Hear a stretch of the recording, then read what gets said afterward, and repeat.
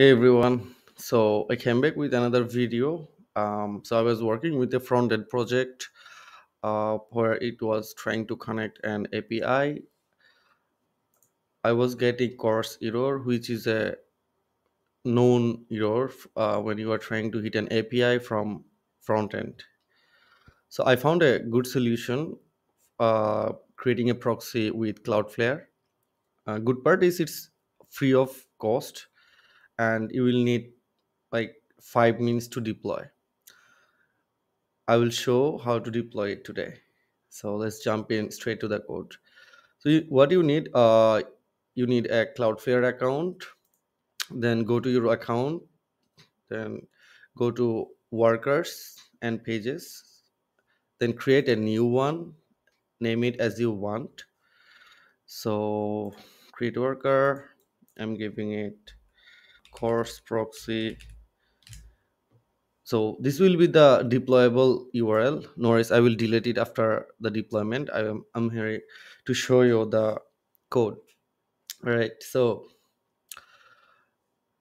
after you renaming it, just hit deploy.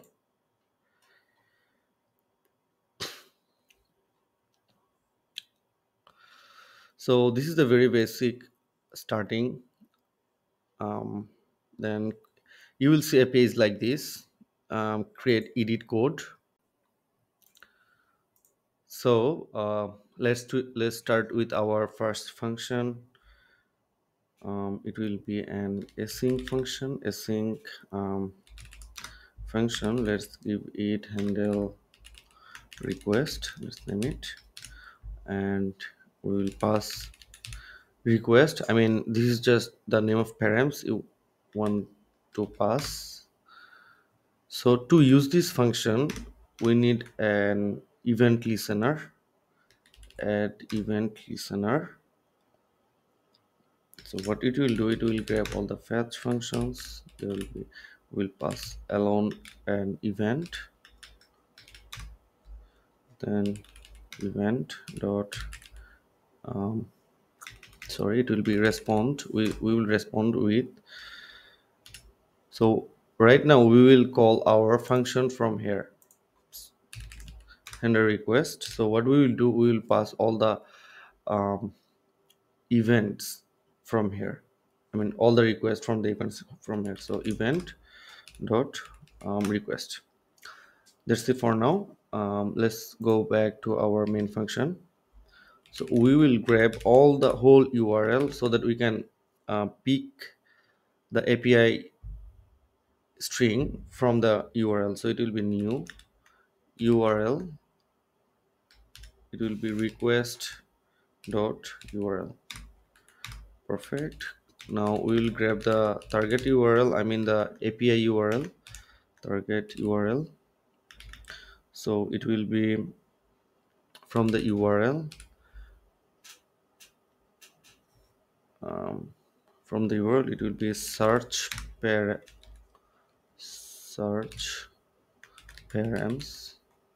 What is wrong here? New URL request dot URL. Oh, const. Right. Search params dot get. So this is the name of the I mean query name you want to pass. So I will pass with the name of URL. Then we will throw an error if there is no target URL. So we write if no target URL, we will send back a response. So return new response. So what we will write, like missing URL query params. Also let's send back an status of 400. Cool. Now we will intercept the header from the request. Const, let's name it as headers. It will be new headers from the request dot headers. Then what we will do, we will add the type of content we are expecting from the API, right? Headers dot set to be content type, content type of application slash JSON. So guys, this is the type of content you will expect from the API URL. If there, what if there is an XML response? So you need to handle those um, very carefully. All right. Now what we will do, we will grab the target request. We'll send it to the target URL. So target request will be sent to the target URL. So this will be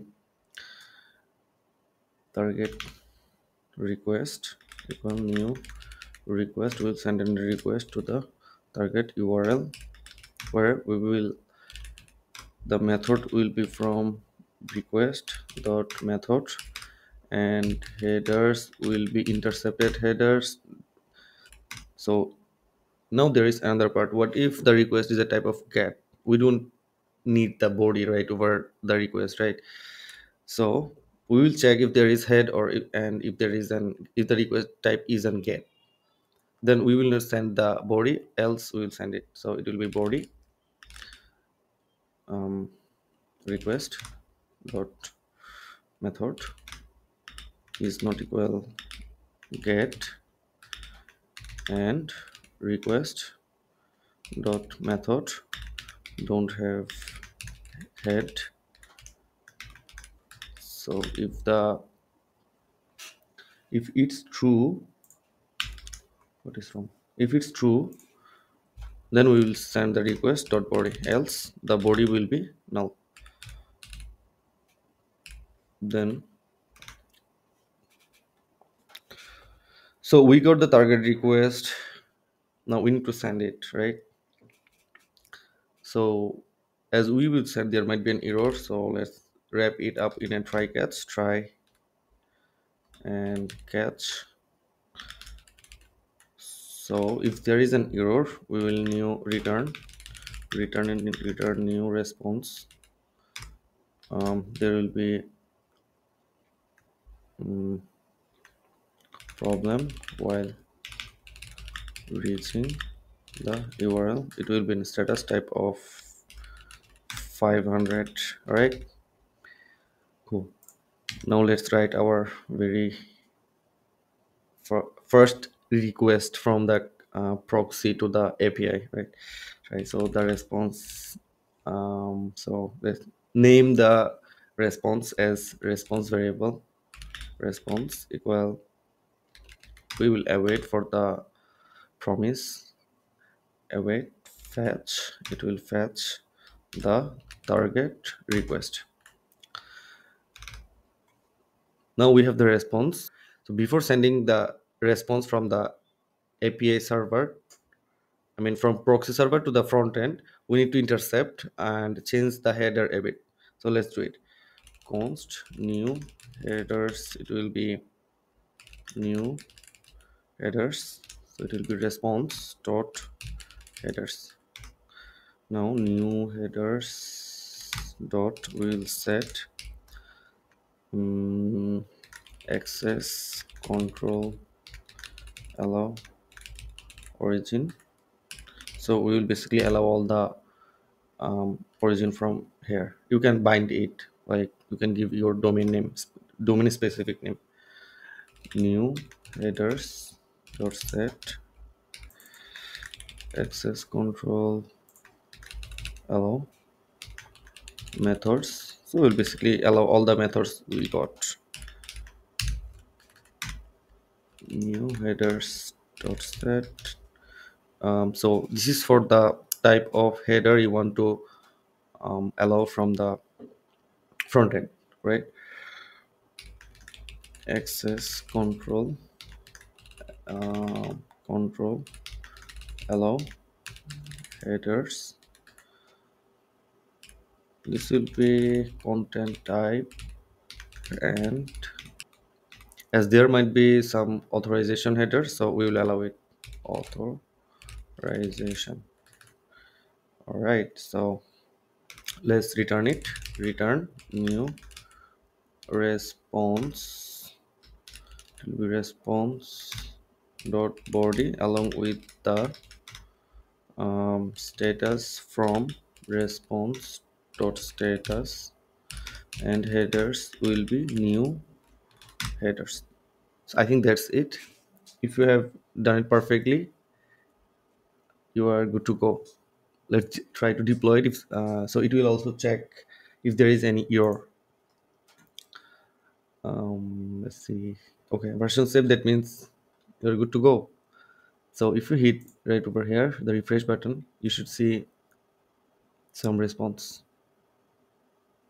It's deploying. Let's see. Okay, missing query params. That means we need to pass the query params. Our application is working, I guess.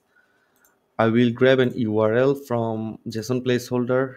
I will just pass it from here, question mark. That means it will be query params. Voila, it's great. So we have a response from the API server. So this API is directly now accessible from the front end. Congratulations, you have your first proxy server on Cloudflare.